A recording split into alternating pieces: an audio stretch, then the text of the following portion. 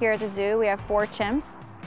We do a lot of sensory enrichment for these guys. Sometimes they love it, sometimes they don't. You evaluate and then you move on. We really just wanted to kind of see what they would do with the GoPro. Chloe immediately went to it and kind of showed us a day in the life of Chloe. I knew she would be curious and kind of turn it around and back and forth. What I didn't expect her to necessarily figure out was how to turn it on and off. One of the most exciting things was actually hearing her food vocalize.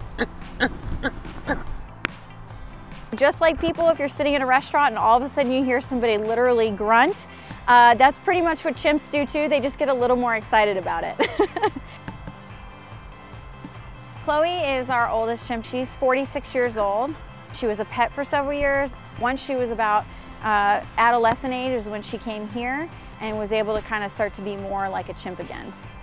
Chimps like Chloe, who were pulled at a really young age, exhibit very human-like behaviors. She'll drink with her pinky up, or she'll walk upright more often.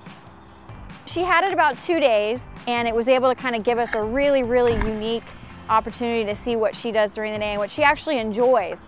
I think it just kind of teaches us that we keep pushing the limits of enrichment. No matter what animal you're working with, you find specific enrichment for those animals that challenges them.